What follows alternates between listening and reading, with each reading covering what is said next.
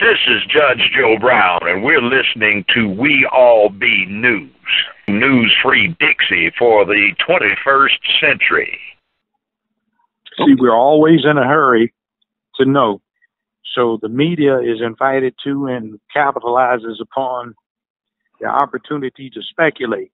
Mm-hmm. But you see, you speculate too much, and the speculation becomes truth instead of what actually is the truth. Yeah, I see that. You can see that happen all the time. You're right. Like, I know you're talking about how they select stories or create stories to, you know what I'm saying, it's the, I guess, rev up ratings and stuff like that. It's not really about the truth. It's about, you know, ratings and money. Well, see, here's the bottom line on that. Adolf Hitler and his propaganda minister, Goebbels, said it. Joseph Goebbels. Mm-hmm. You tell a lie long enough and loud enough, and you can get anybody to believe it. And when you speculate long enough and loud enough, anybody believes it.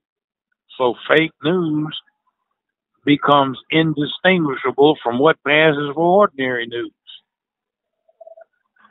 Well, it's just like you talk about that. And I was thinking about what you just said. I was thinking about this all of a sudden, this interest in the O.J. Simpson case. How they basically, it's like they're rewriting the history on the O.J. Simpson case with these documentaries and these mini series on TVs. What your thought about the O.J. Simpson case and how it's being presented now? I knew quite a few of the people that were involved in that. Some that were called as witnesses. I got to look at all of the evidence that they had get introduced in trial, and let's put it this way. They were so anxious to get somebody that it was ridiculously poorly done. Mm-hmm.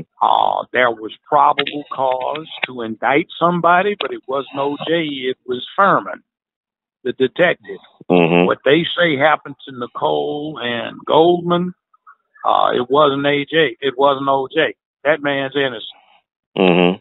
They just wanted him done.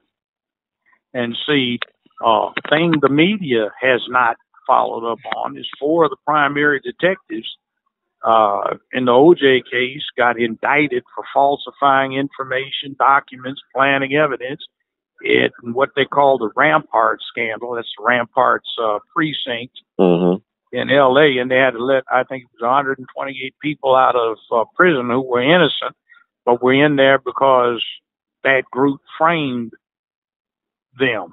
And see, that was the group responsible for that O.J. investigation. So the media didn't cover up on that, you know, cover that. Well, also, I saw a documentary a couple of years ago. There's a white guy on death row who said he actually killed Nicole and Ron Goldman. He's a serial killer from, I believe, Kentucky. And he's on death row in Florida right now. But he claimed that he killed Nicole and Ron Goldman that night.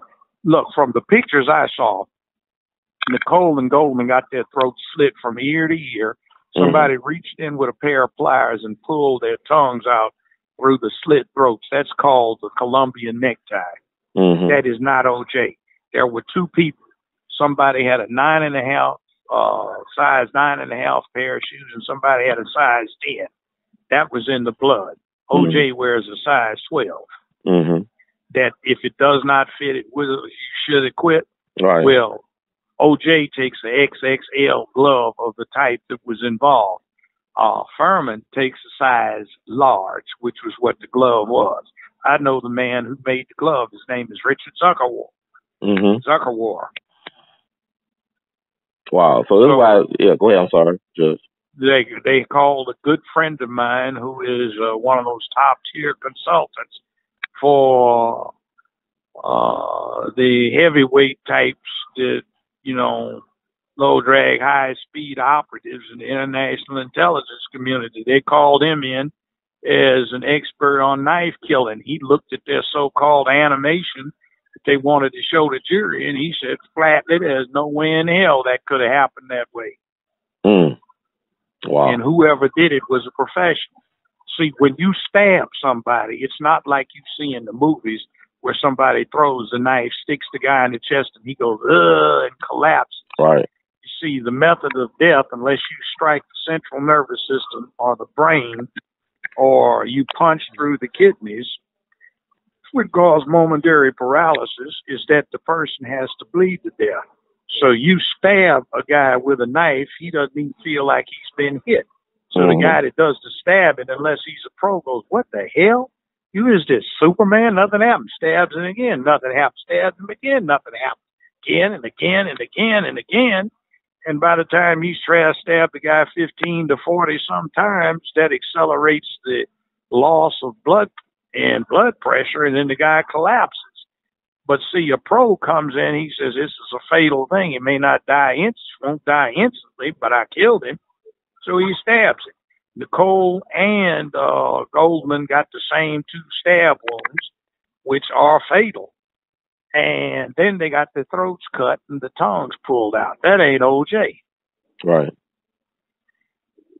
But it was the Nicole. I'm actually about the restaurant. I heard the restaurant that Ron Goldman worked at and Nicole dined at had organized crime connections, and that Nicole's sister was dating a mob guy. Well, did you watch the trial?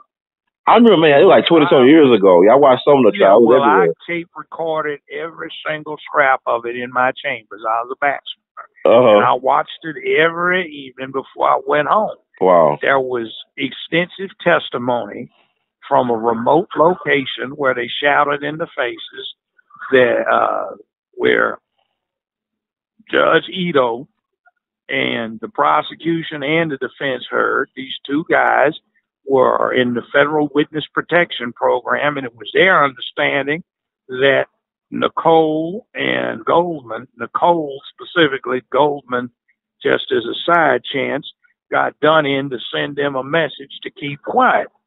Nicole's 2 sisters were romantically involved with these 2 individuals who were in the federal witness protection program.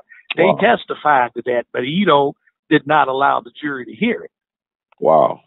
So that was they left out in the OJ thing they did on Fox. Oh, God. So that's true. Wow. And that stuff about the DNA stuff, the testimony on that from the expert that the state didn't even know they had. The defense called him as their own witness, but it was interesting. He was a state's witness. He was the instructor for 2 of the state's key witnesses on DNA. He said they were very poor students, but in his estimation, that was not OJ's seriological signature. It was somebody who had a similar background, but there were no less than 95,000 people in L.A. County that could have donated that signature DNA.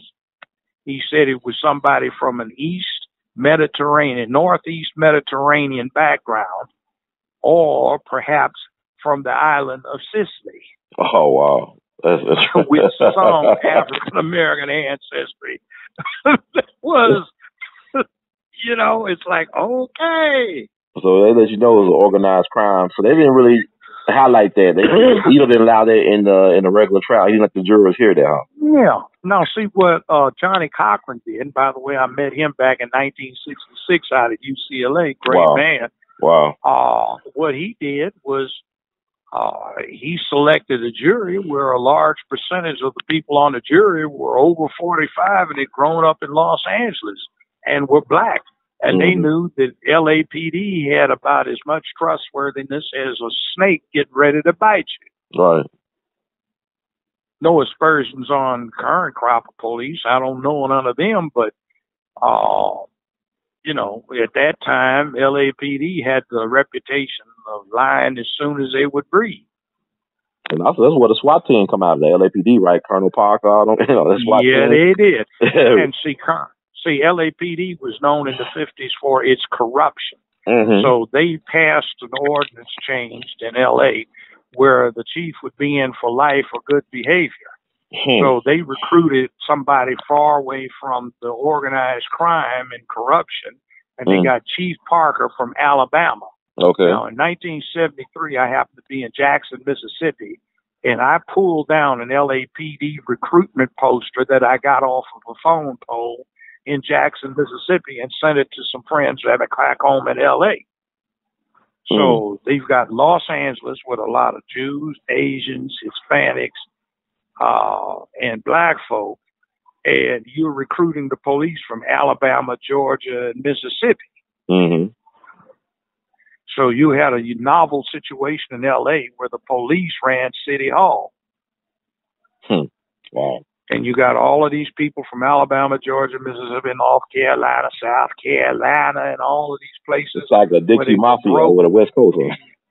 Well, just the ordinary, but you see, you had just the ordinary people, whites who weren't doing so well. But California had this welfare system back then that was really strange. And they came out to L.A. to get jobs and settle in. So they got, bewildered. Who are all of these Jews, black folk, brown folk, red and yellow folk that are all in L.A.? So they moved out into the San Fernando Valley, which is on the other side of those mountains, eventually to Orange County. But they trusted their southern brethren who were on LAPD to keep things safe. So LAPD ran L.A. Wow. Politically and otherwise. That's, man, so much history. Like Tom Bradley. Tom Bradley ran track at UCLA. He was in the Korean War, and he became a lawyer. They wouldn't let him be a rookie squad car cop until he became a member of the bar. Wow. And this is the future mayor of L.A., right? Ran for governor? Yeah, future mayor of L.A. Wow. So he wound up retiring as a captain, and by a fluke got elected as chairman of the Retired Policemen's Association. So the clown he was running against the third time he ran for mayor was a character named Sam Yorty, excuse me. And Yorty had only been in L.A. like 112, 120 days out of the last year, traveling all around wasting money. And Yorty was campaigning on the issue of what you needed was a strong law enforcement type. So hell, Bradley was the cop. So he got elected. Now, when I grew up, he patrolled my neighborhood. He was known as fair, but he had a reputation for having never lost a race down a back alley to whip somebody's head. So, I mean, he would stop the squad car, get out and beat you with that nightstick, and then ask you what you thought you were doing. Well, sorry, you made a mistake. Get your tacky butt home. But he would also talk to the grown folk in the neighborhood with his partner about, understand there's some problems. Now, if you guys want to take care of it, we can say we were having a meeting and you weren't there. So this would be the great example of what community policing would look like. That's community policing. Okay. Yeah. So, California was officially desegregated from day one, but they had stuff up no colored, white only. Right. And the neighborhoods were segregated just because of economics. So L.A. was L.A. But,